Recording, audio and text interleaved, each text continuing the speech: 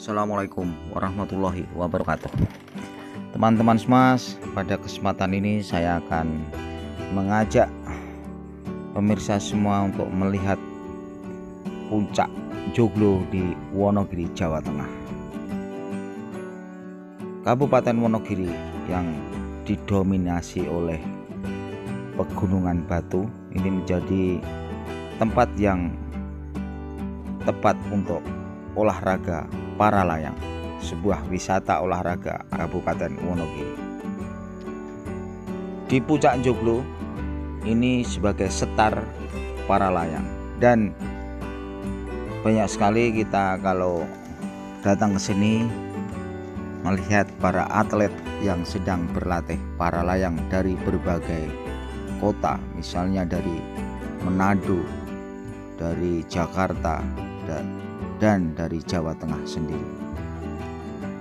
Paralayang di Wonogiri, tepatnya di puncak Joglo, ini juga menyediakan untuk para pengunjung sebagaimana yang diceritakan tadi oleh atlet paralayang, oleh warga setempat.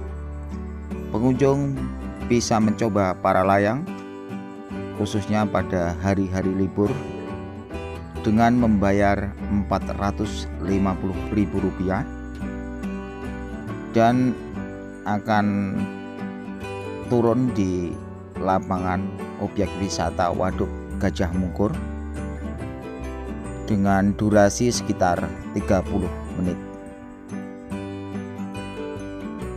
Itulah salah satu wisata olahraga andalan Kabupaten Wonogiri, Jawa Tengah.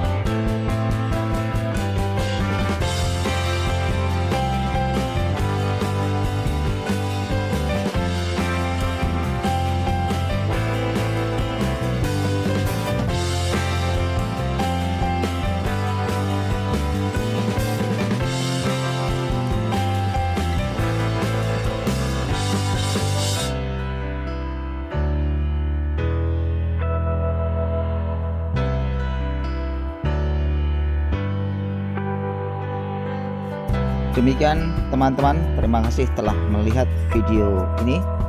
Silahkan datang di Puncak Joglo Wonogiri, olahraga ekstrim di Kabupaten Wonogiri.